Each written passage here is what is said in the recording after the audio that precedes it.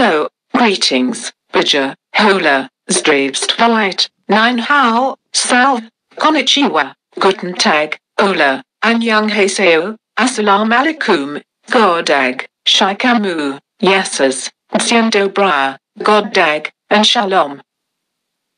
How are you doing on this fine day? Obviously you can't answer that. This is pre-recorded message, or is it? I don't know, nor do I care. I'm just here to spoil some secrets that the Foundation has been hiding. Today we're talking about the first SCP-001, which caused a XK class end of the world scenario. This is also known as when day breaks. The Gate Guardian was questioning why the two human beings came. They caused a data expunged spell to occur, which drove the Gate Guardian insane. The Gate Guardian rose into the air. His sword was pointing at the sky. His wings were fully straightened out. He then rushed into the sky, out into outer space. The man and woman now ordered the Gate Guardian fuse with the sun. On that day, the sun doubled in size, and it burned through the Earth's surface and melting anything in sight, even living organisms. The man and woman escaped through the gate and were never seen again. Luckily, that was the alternative universe.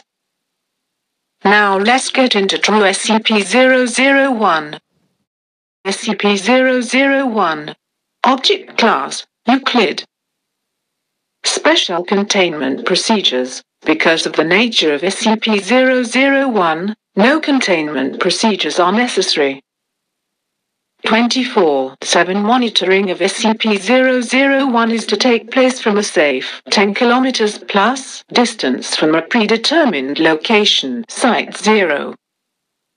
The location of Site 0 is known only to the current SCP administrator and the single overseer level agent of Abrahamic Faith 05-14 assigned to monitor SCP-001 from Site 0. Said agent is authorized to take any action necessary should SCP-001 become active, and is required to immediately alert the administrator and all other overseer level agents should SCP-001 show any change in behavior, as this may constitute the beginning of a Patmos XK class end of the world scenario. Should SCP-001 become active in any way, personnel are required to immediately consult the Patmos series of emergency orders. Decoding algorithms for emergency order Patmos are to be maintained on site at Site 0 in the possession of the designated observer, and are to be transmitted to SCP Foundation offices only in the event of SCP-001 becoming active. Foundation personnel with vital roles in one or more variants of emergency procedure Patmos are to be advised to take the following precautions: to maintain good relations with one or more organized Abrahamic faiths, to maintain, on hand, a supply of the following: holy water, a rosary, crucifix, cross, prayer rug, or other symbol blessed by an Abrahamic cleric of bishop or equivalent high rank, a copy of Abrahamic scriptures, Torah, Bible, Quran, and standard emergency supplies in mobile form, bug-out bag. In case of a premillennial rapture scenario, all vital personnel are to designate a secondary operative of non-Abrahamic faith. Said secondary operative is to be informed of the location of the primary designate's copy of emergency procedure Patmos and mimetic kill agents inoculant, and is to be kept on ready status to take over the primary's duties as necessary. To maintain familiarity with all other SCPs involved in possible Patmos XK class end of the world scenarios. Description: SCP-001 is a humanoid entity, approximately 700 cubits in height, located in an undisclosed location near the intersection of the Tigris and Euphrates rivers. The following features are known about the entity: a number of luminous, wing-like appendages emerging from the shoulders, back, temples, ankles, and wrists of the entity.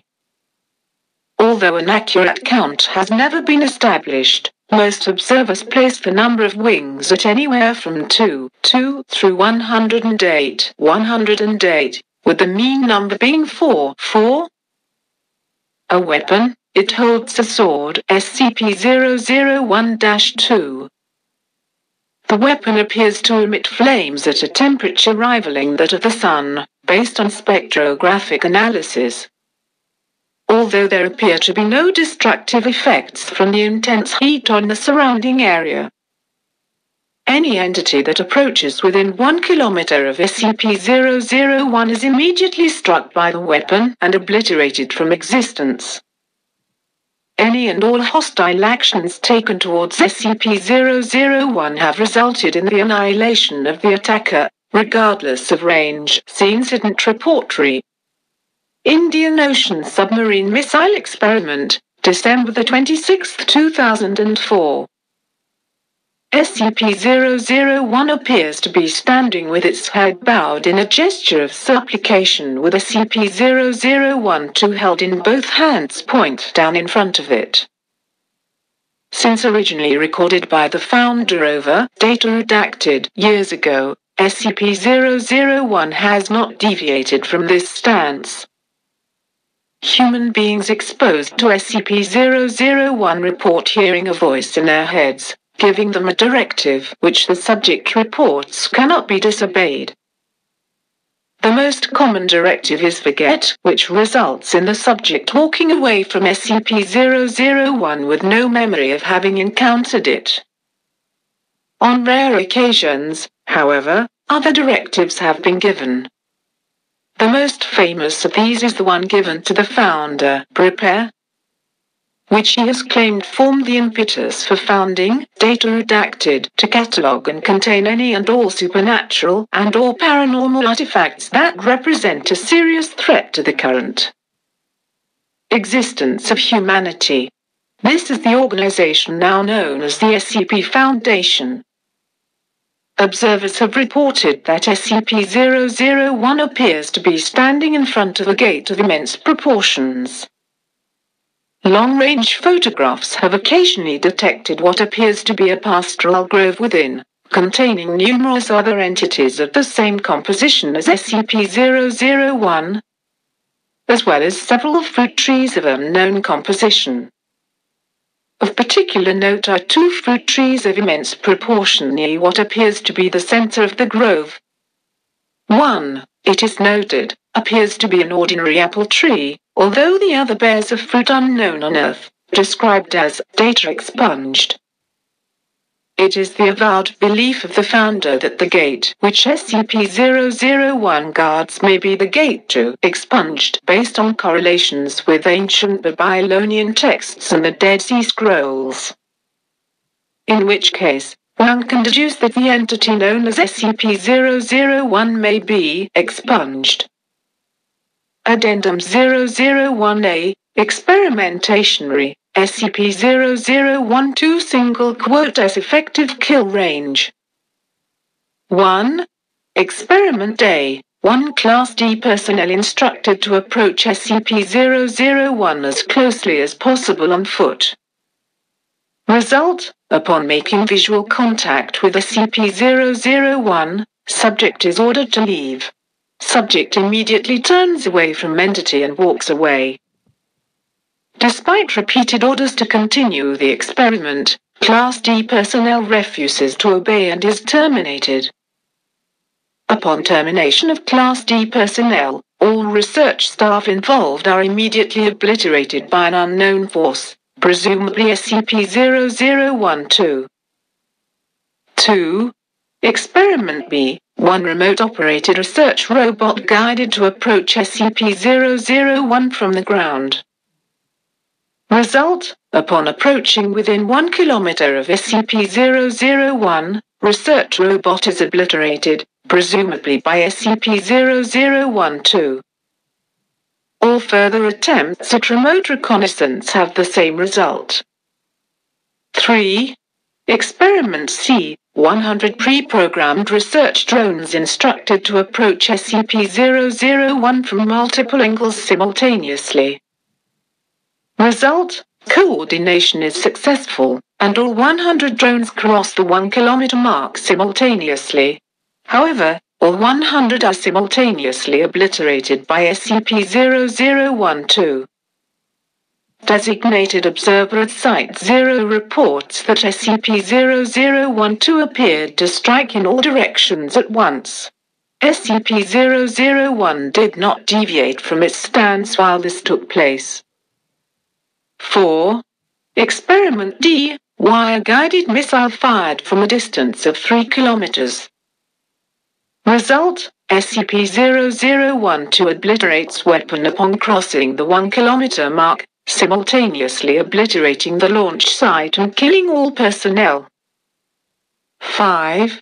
Experiment E. Multi-warhead intercontinental ballistic missile fired from SCP nuclear submarine Nautilus.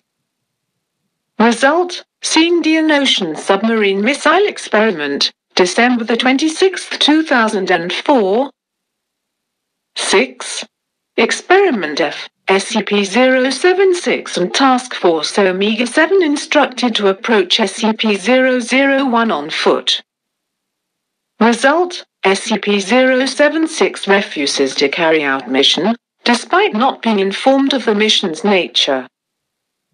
Upon being asked why, SCP-076 replies, "No. Just no." 7. Experiment G. SCP-073. Due to the results of Experiment F, SCP-073 was not informed of his destination until arriving at Site-0. Result: SCP-073 approached the site on foot. Upon seeing SCP-001, SCP-073 became distressed and asked to abort. SCP-073 was ordered to continue. At that point, the symbol on SCP-073 single quote S forehead became data expunged. Experiment was terminated due to data expunged. See Addendum 001A. Addendum 001A. By executive order of the Administrator, no further experiments are to be carried out. SCP-001.